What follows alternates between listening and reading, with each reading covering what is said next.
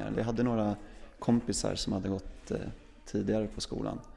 Och de hade ju pratat väldigt gott om skolan, så visste väl att jag skulle få ut alltså bra saker av skolan.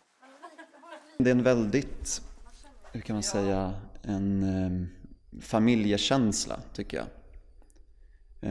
Man får vara på skolan hur mycket man vill och man har tillgång till skolan så mycket man vill och har liksom möjlighet att testa sig fram och har ganska prestigelöst bara få experimentera och utforska sin kreativitet. Vi kan stå bara, bäst om vi tar emot. Jag jobbade på en del med skådespeleri tidigare och kände mig lite typ, det känns som det är väldigt begränsat i berättande att vara liksom bara en pjäs i liksom själva storyn och själva berättandet. Och då kände jag att det är mer utvecklande och mer kreativt att få vara en del av liksom hela processen, att få lära mig att skriva och regissera, gestalta, lära mig liksom alla komponenter, ljus, ljud,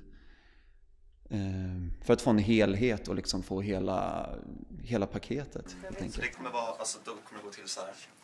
Då kommer du få lyssna på den repliken som är stark.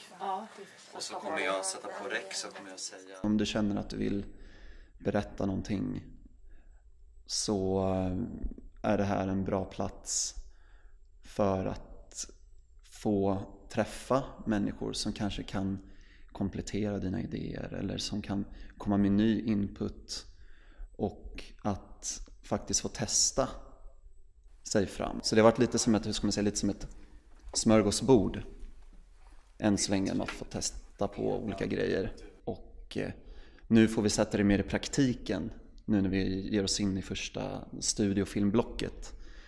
Det är där liksom kakan av alla ingredienser man får slänga ihop och sen nu får man bara kasta sig in i det liksom.